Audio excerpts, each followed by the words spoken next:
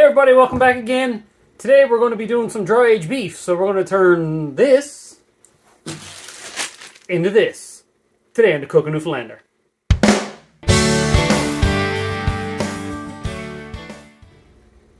Hey everybody, welcome back again. And today what we're going to be doing is opening up this dry age striploin.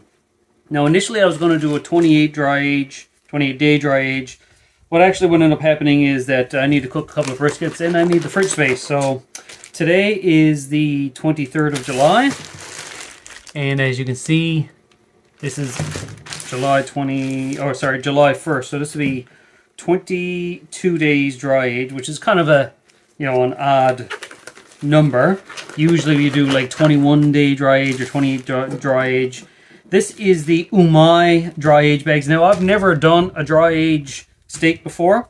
This is a what they call a double A here in Canada, or a select no choice, which is the lowest grade, I guess, in the United States. It's not prime by any stretch of the imagination. Let's go ahead and open this guy up and see what it's all about. I had this up on a rack inside of my fridge. Put this over here. It kind of smells almost like salami or something like that. Kind of like that dried meat. I guess that's pretty normal. You can see the waxy fat render. Pellicle is quite nice. I don't see any fungus, any old funky stuff on here. So I'm going to go ahead and trim off this pellicle, and we'll see what we're left with on the inside.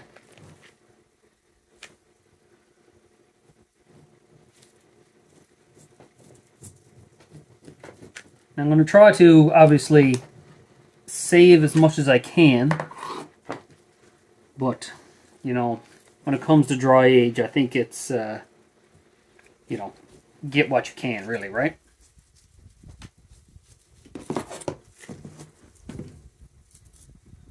Again, like I said, I've never done this before, so you have to bear with me.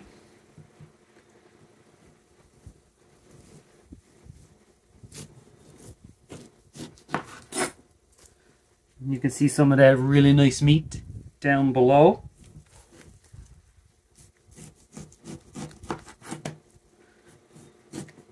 Trim off most of this fat cap, I would imagine. Helps to have a really sharp knife when you're doing this, of course.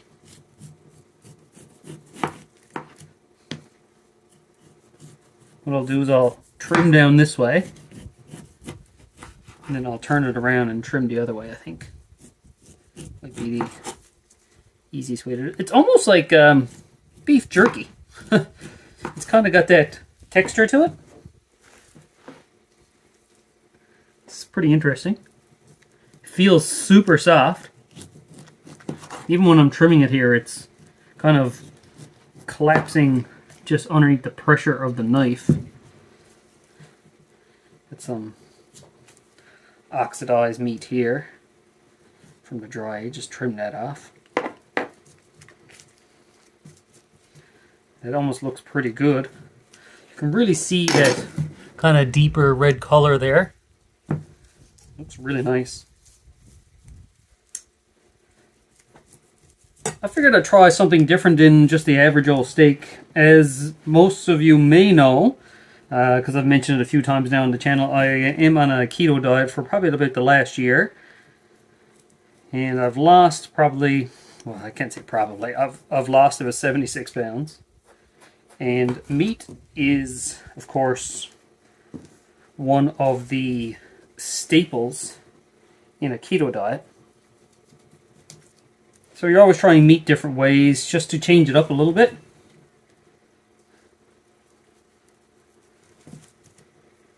It looks really good. I'm going to go ahead and trim this side now.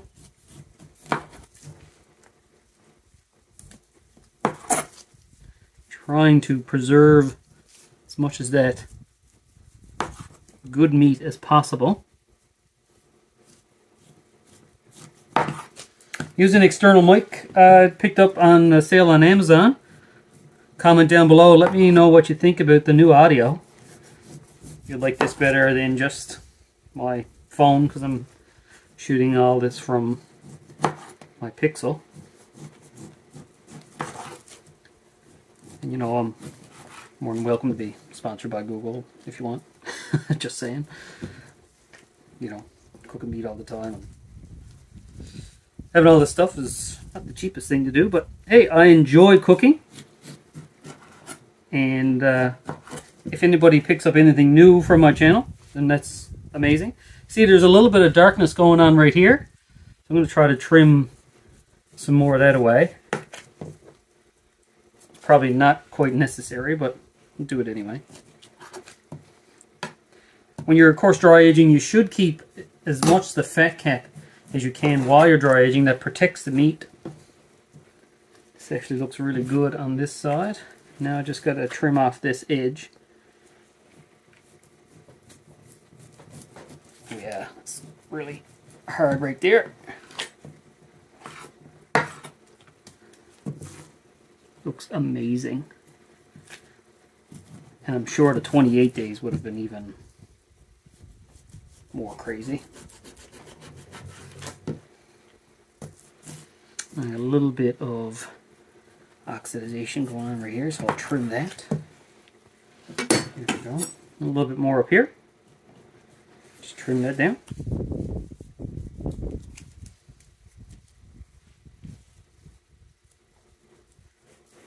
I'm not an expert knife sharpener.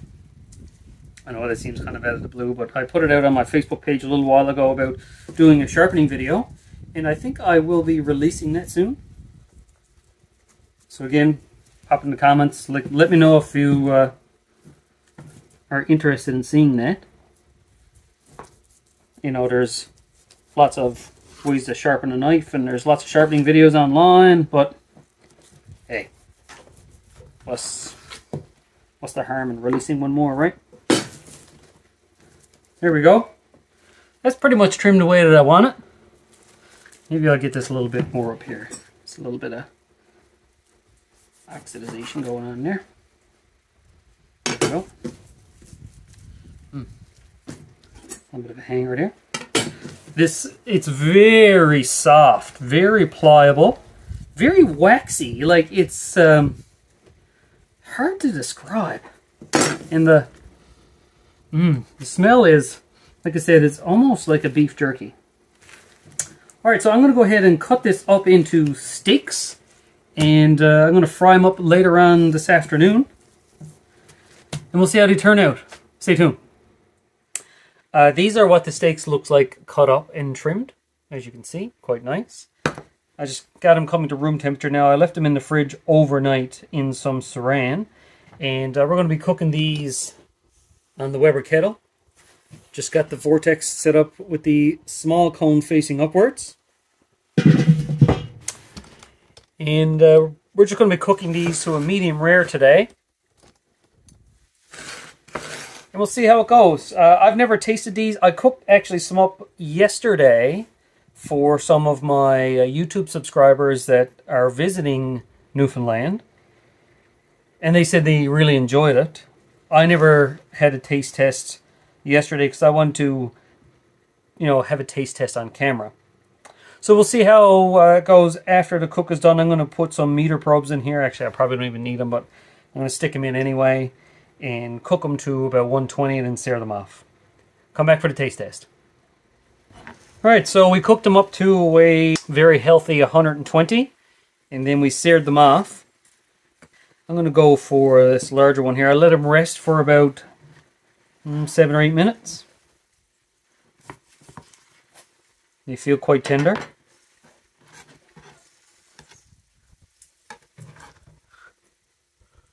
There we go. You can see they're quite juicy.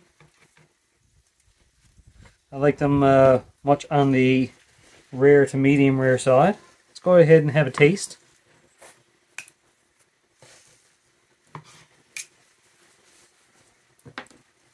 Cheers.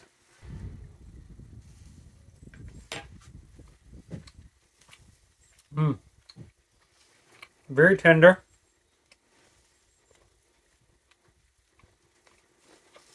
A little bit of that dry age funk in there. Not that bad. I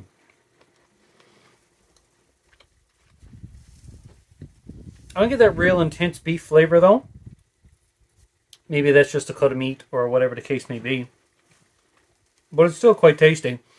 I'm definitely going to try this again with maybe some prime rib and see how that goes. Well, there you have it.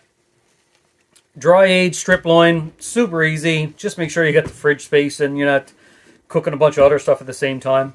As you can see in the background, got the old smoked nose going today. Got 2 briskets and a couple of pork butts on.